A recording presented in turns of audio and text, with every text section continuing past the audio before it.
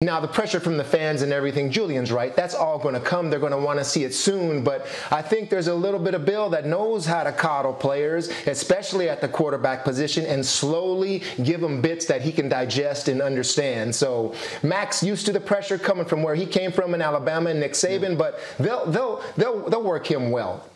And Mike T, again, you have worked with Bill Belichick, you have saunaed with him, so you have reasonably intimate knowledge of the way he does his business as well. What are your thoughts on the pressure here on Mac Jones?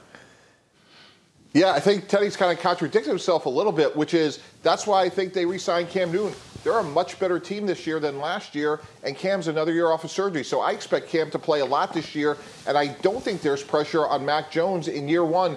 And I know it's not exactly apples to apples, but Tom Brady's rookie year, they kept 4 quarterbacks on the active roster. Bill Belichick deserves a ton of credit for knowing that if he put Tom Brady out on waivers to get him to the practice squad, he would have lost him. So I don't expect Mac Jones to play a lot this year. I think this team's going to be a lot better. I think Cam Newton's going to play a lot better. So there's a lot of pressure on Mac Jones long term, but not this year. Again, they do have all those quarterbacks because they have Jarrett Stidham and they bring back Brian Hoyer, so they have all those guys. So we'll see when it is that Mac Jones gets on the field. Jeff, pick it up from there.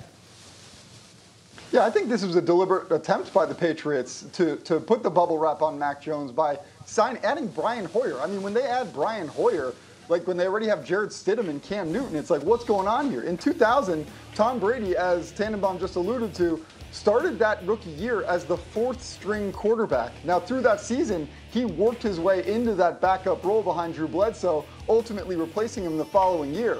But this is the type of thing where, as Teddy alluded to in his experience, Bill Belichick builds you up to break you down. And I really think that that's what will happen when Mac Jones are off the bat. I think he's going to build him up, make him feel comfortable, make him feel confident, and then he'll give him that dressing down like he ultimately wound up giving Tom Brady in front of everybody.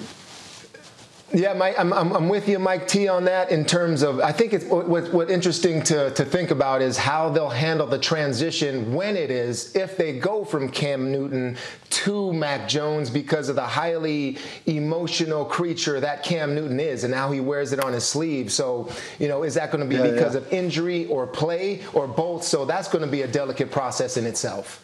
And there's one huge difference, Mike T, which I know everybody knows, including you. But Tom Brady was the 199th pick in the draft. Mac Jones was the 15th pick in the draft. There will be different expectations, Mike T, for getting him on the field. Yeah. Right, but here's where I see it differently, guys. This is a team, and we're not used to saying this, they are built to win right now in terms of how they structure contracts, how aggressive they were in the offseason, who they added. They're getting back Dante Hightower from an opt-out. So I think they're in a win-now mode, and clearly in 2021, Cam Newton gives them the best chance. And I agree with Teddy's points about staying healthy and the run game, but assuming he's healthy, I expect him to play better.